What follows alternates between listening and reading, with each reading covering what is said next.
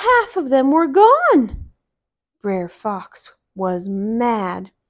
That rabbit took some of my peanuts. Story Bugs. Hello and welcome to Storytime. Thanks for joining me today. We are going to read about Brer Rabbit and his friends. I don't know if they're friends after this story. You'll be able to see for yourself. But this was adapted from the original stories by Joel Chandler Harris. And this is a Disney collection story. Brer Rabbit lived in a briar patch. It was full of twigs and stickers. Nobody would ever want to go there. But Brer Rabbit was small. When he crawled in between those twigs, he felt just as cozy as could be.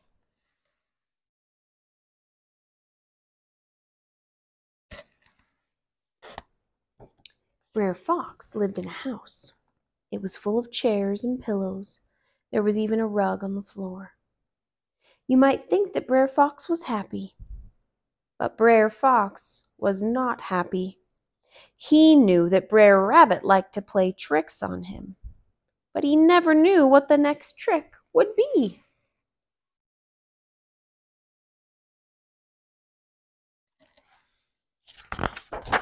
One day, Brer Fox planted some peanuts.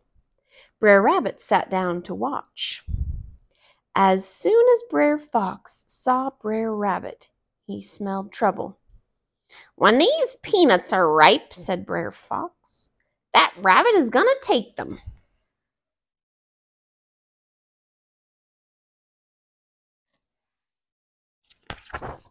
Brer Fox got some boards and some nails. He built a fence all the way around his peanut patch. Brer Rabbit was surprised. "Does that fox think he can keep me out of his peanut patch?" he said.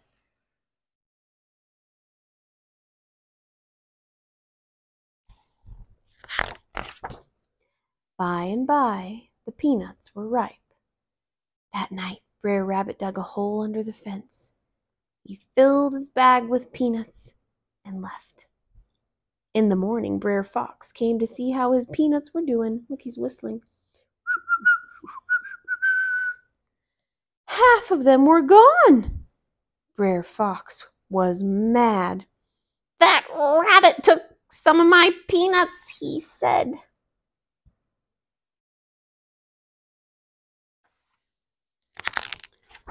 "Now how did he get in?" Brer Fox looked all around.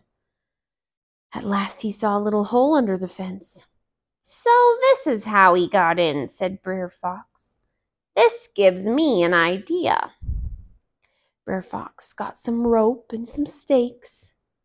"That was Brer Rabbit's last trick," he said. He made a trap next to the little hole. It was a trap to catch Brer Rabbit.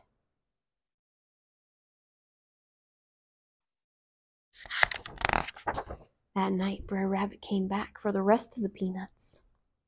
When he crawled through the hole, he stepped into the trap.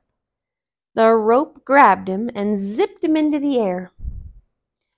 You might think that Brer Rabbit was scared, but Brer Rabbit was not scared. "Does that fox think I can't get out of this?" said Brer Rabbit. "I wonder how he's gonna." Early the next morning, Brer Bear came down the road. "Howdy," called Brer Rabbit. "Howdy," called Brer Bear. "What are you doing up there?" "Workin'," said Brer Rabbit. "Workin'?" said Brer Bear. "What kind of work is that?" "Scarecrow work," said Brer Rabbit. "Brer Fox pays $1 a minute." "Wow," said Brer Bear. "I wish I knew how to do scarecrow work." "It's easy," said Brer Rabbit. "Pull me down, and I'll show you how."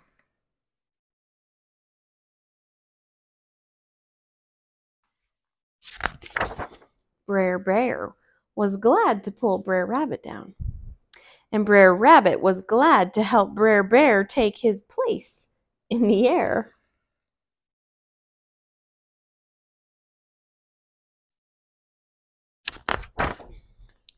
"If you see any crows," said Brer Rabbit, "just make a scary face."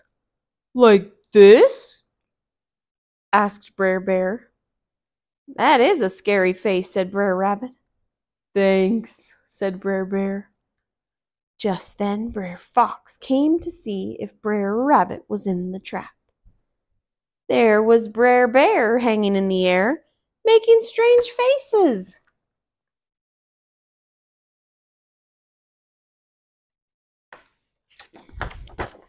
"So you are the peanut thief," said Brer Fox. "Peanut thief?" said Brer Bear. "I'm no peanut thief. I'm your new scarecrow. I took Brer Rabbit's place." Brer Fox cut the rope, and Brer Bear fell down. "You are one dumb bear," said Brer Fox. "That rabbit played a trick on you."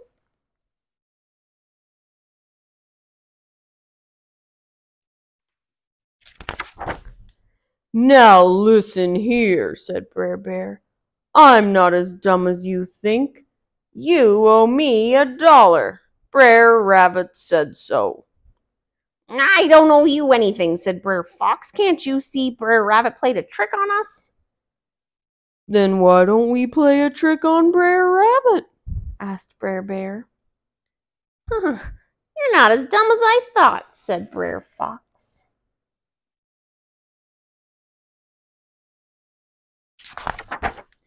Brer Fox and Brer Bear got some stuffing and very sticky glue.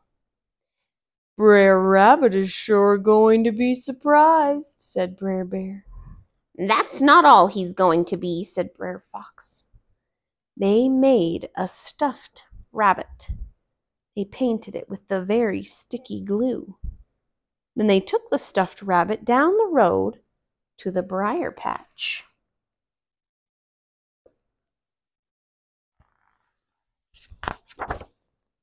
Brer Fox and Brer Bear hid in the bushes. Brer Rabbit came by and saw the stuffed rabbit. "Howdy," said Brer Rabbit. But the stuffed rabbit did not say howdy. "Can't you talk?" asked Brer Rabbit. "Where are your manners?" The stuffed rabbit just sat there. Brer Rabbit was mad. "If you don't say howdy by the time I count to 3, I'm going to punch you in the nose. 1, 2, 3. Brer Rabbit punched him in the nose.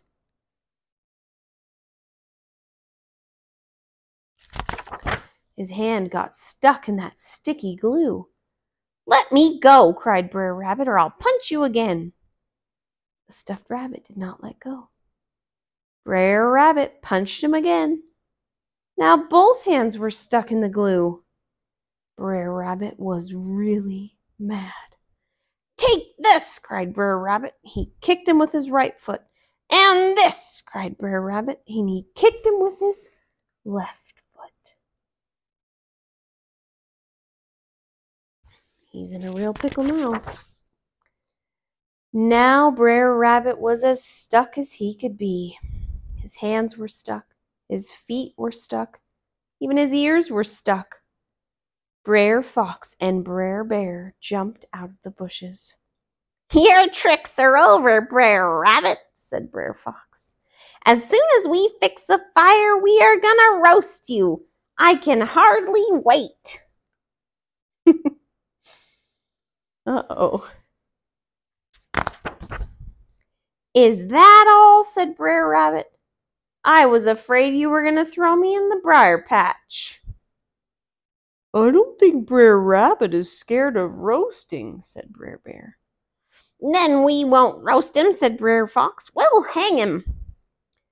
"I don't care what you do," said Brer Rabbit. "Just don't throw me in the briar patch."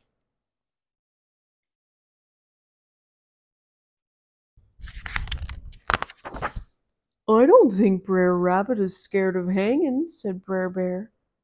"Then we won't hang him," said Brer Fox. "We'll drown him." "Roast me, hang me, drown me," said Brer Rabbit. "But please, please, please don't throw me in the briar patch." "I don't think Brer Rabbit is scared of drowning," said Brer Bear. but he sure is scared of that briar patch. Just then, Brer Fox had an idea. I know, said Brer Fox. We'll throw him in the briar patch.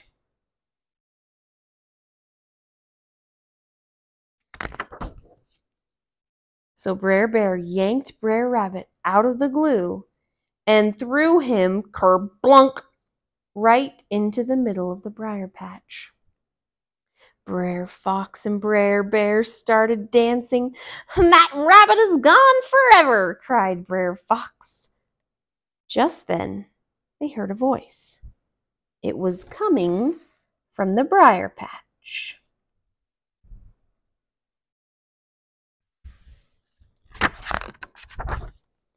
It was Brer Rabbit. Me gone forever? Called Brer Rabbit. I'm not gone, I'm home. I told you not to throw me in the briar patch. The briar patch is where I live. This was your dumb idea, said Brer Fox. No, it was your dumb idea, said Brer Bear. But Brer Rabbit did not wait around to see who was right. He was off to get the rest of the peanuts.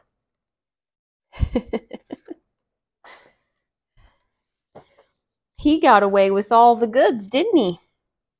He sure knows how to trick those other folks. Thanks for joining me for this story, and I hope you'll come back for another one.